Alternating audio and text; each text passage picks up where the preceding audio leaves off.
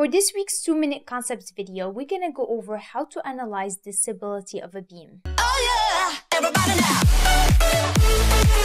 Now, before we get started, you guys, my team and I just created a cheat sheet that is 30 pages long, and it covers all the important equations and concepts that you should know before you take your FE exam. So make sure that you guys download it here. Now, how do you determine if a beam is unstable or stable and determinate or stable and indeterminate? Well, these are the equations that we use that help us determine the stability of a beam. Now, here's the thing. These equations are not provided to you guys on the reference manual. So you have to make sure that you add them to your cheat sheet and make sure that you remember them for your FE exam. Now, let's go over these equations. So first we have R. So R is for the number of reactions. So this is the part where you have to go back to statics and review the types of supports that we have.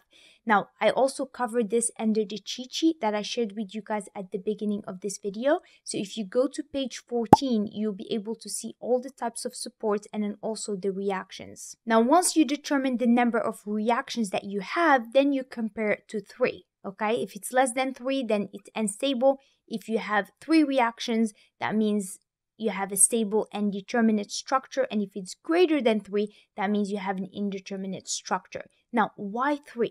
Okay, let me go over this a little bit. So we have 3 because we have 3 equilibrium equations: the summation of the forces on the x, the summation of the forces on the y, and the summation of the moment, right?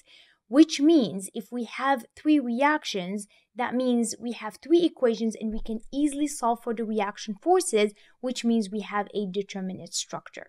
Now, if you guys want to see a problem where we apply these equations, go ahead and comment below beam example. And if you guys enjoyed this video, don't forget to like and subscribe.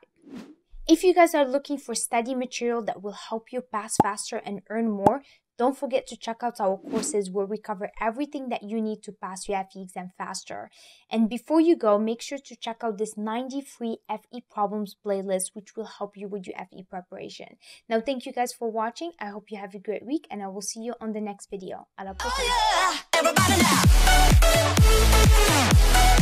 now.